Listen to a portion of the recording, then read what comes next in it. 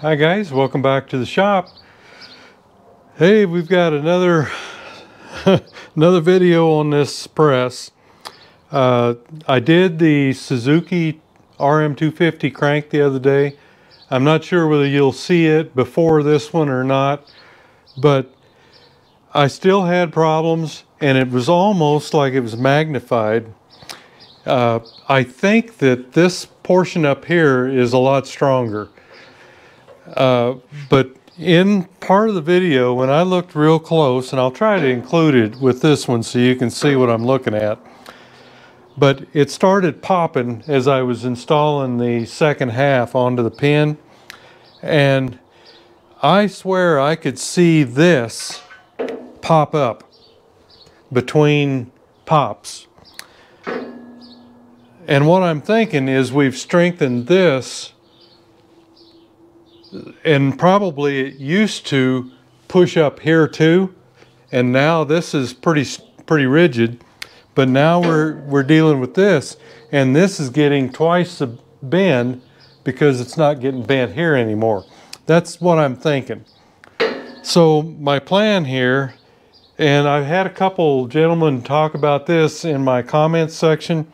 They suggested that I beef up these C channels here and here, and I'm going to do that. I've got some 1/4 inch 4-inch bar, and I'm going to cut these and put about 3 of them in here between these and see if that won't make that more rigid. And then I'm going to do the same here. So I'll put 3 in each side, you know, front and back here and front and back here, and we'll see if that's going to make a difference. But it almost actually looked like it was worse, and that's you know, when I was just playing with the 250 MX crank that I had, no, actually it was a 250 RM crank, I was pressing the pin in and out, and of course, you know, the more you press it in and out, the more worn that hole's going to get. But it seemed like it helped. But the other day when I was putting that new pin in, that the crank I was building, it was popping worse, I thought. Give me your thoughts on it as you look at that video. And like I said, I'll try to include it with this one also. But I'm gonna mark these off and get over to the saw and try to cut them all off. Then we'll weld them in. I'm just running out of things to do. You know, you think that you've got everything done that you could possibly do, and more stuff crops up. So that's our next venture here.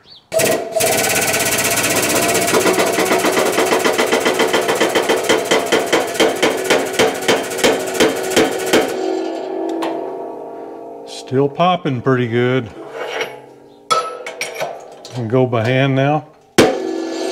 Yeah.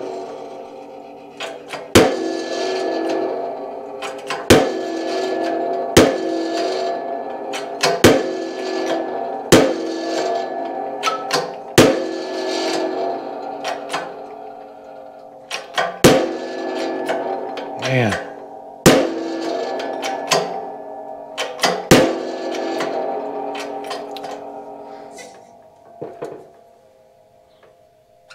It's a tight one.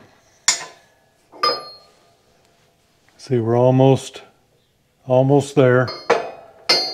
Well, I was hoping for a little better news on the press, but this may just be an extra tight one too.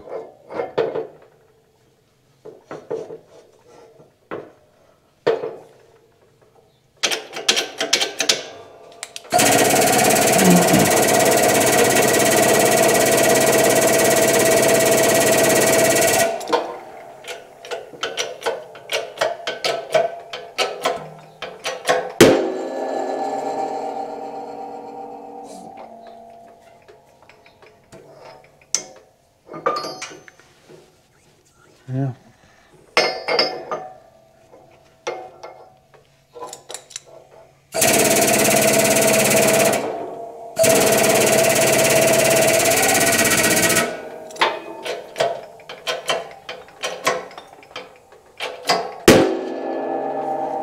be about it.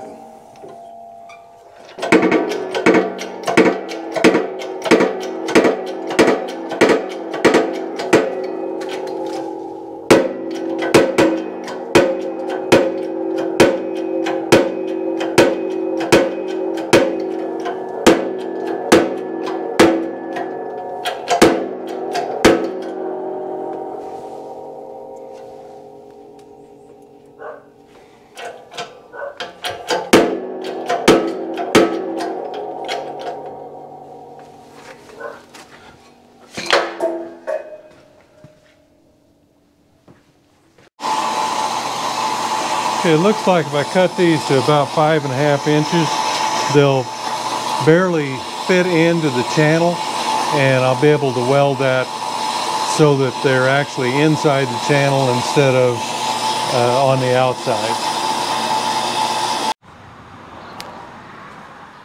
Okay, I think this is what I'm looking for. Otherwise, I can just run a bead across the front of these, and so they're actually setting recessed back into the channel. And I'm thinking about 3 of them. I don't think I need anything out here, so I'll probably start about where I'm at there now, put another one here, and then one over here. And I'll probably end up having to modify my little shelf that I have up here, because I don't think it'll work anymore, but I should be able to modify it and make it work. But anyhow, that's what I'm thinking of doing. So let me go ahead and get what I need here, 12 cut, I guess. So that should do it. Let me get that done.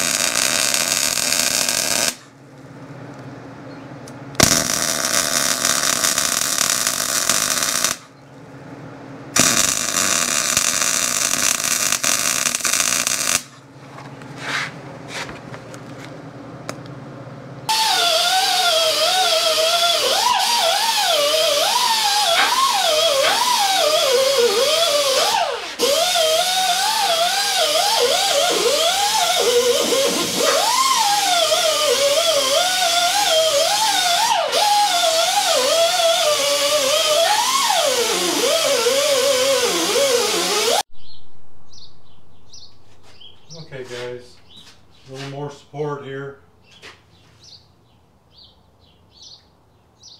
One of these days I'll become a good welder. As of right now, I'll just have to be the way I am. You can't see it at all on this side. Let me, well, it looks the same, but let me get, this is the back, and I'll get it pushed back up against the wall, and then we'll take a look at the front of it. All right guys, this is how my shelf was, and it would just go up here and oops, go right like that, and then it would come down and just set against the inside here. But you can see that it's not going to, but it looks like I can probably just get rid of that leg, and then it will just set against the new pieces that we've got here. So let me try that.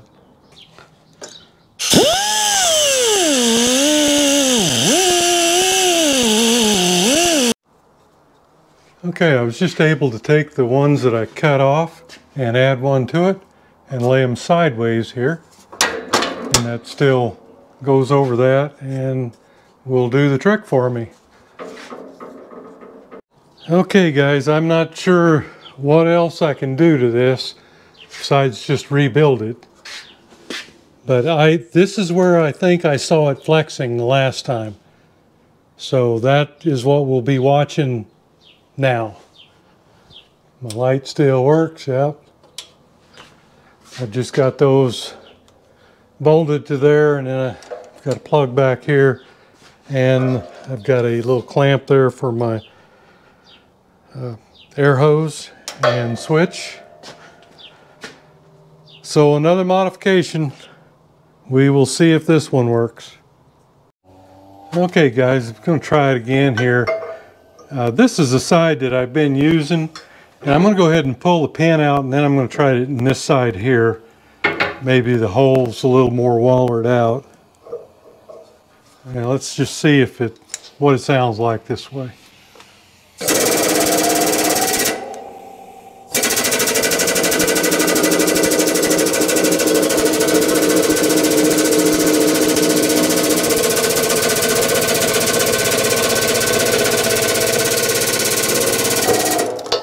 Boy, that was nice and smooth, no popping at all.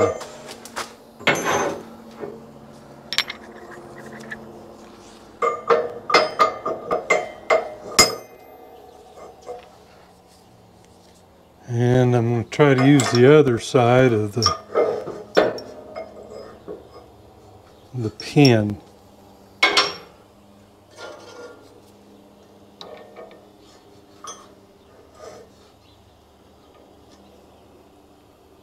So let's see what this does now.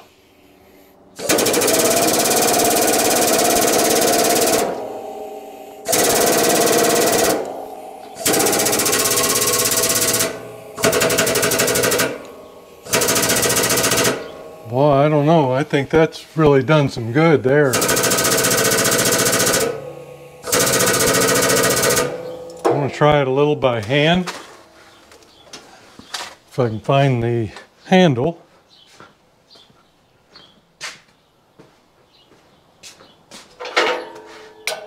And just see what that does. Because we're getting real close to being in all the way. Well, that sure feels good. There's a little pop there, but not much. But once you know, when you start that pull, you can see it. But see, we saw that before.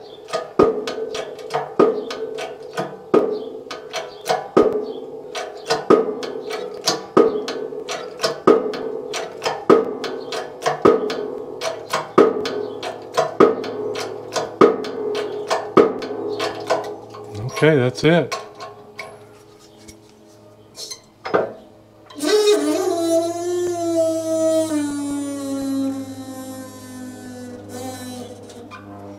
All right,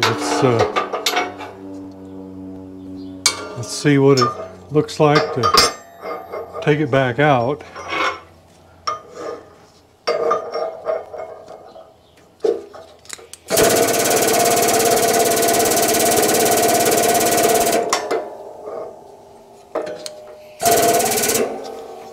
Oops, kind of got off center there a little bit. Okay, let's see what it do.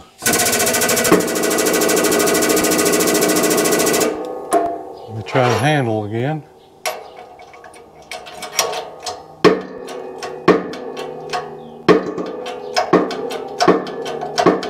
Pops a little more that way.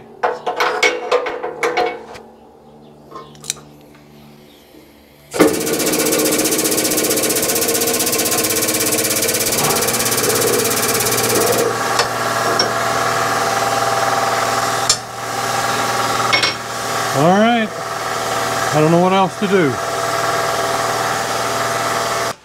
Okay guys, I don't know what else to do. I've used just about everybody's comments that that were left on the comment section, and you know, I may just be you know, at the end of the day, a cheap press is a cheap press. But you know, we've made some headway, we really have. But as you could see there, when I was putting the RM 250 crank back together, I thought I could see it right here. Every time it popped, it would come up, and there was pressure still on it, so it's not jumping off the pins. I just think it was actually bending there. So I don't know, and I'm not sure whether this is exactly the right thing to do, but originally I thought I'd box it in both places, and somebody, I think, commented and said, no, you don't have to do that. Just do like you did on the side and stitch weld some plates in. And that's what I did. And the more I thought about it, I think he's right. I don't think you're going to gain a whole lot over boxing that entire thing over in. But I thought that it looked like it was less popping, smoother, but I thought that the first time too.